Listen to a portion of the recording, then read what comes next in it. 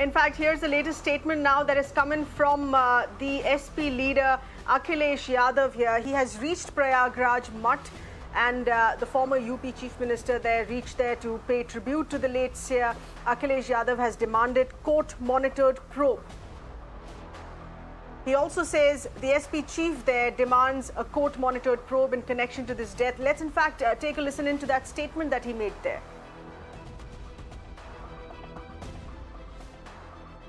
All right, we're going to be playing in that remark in just a bit here.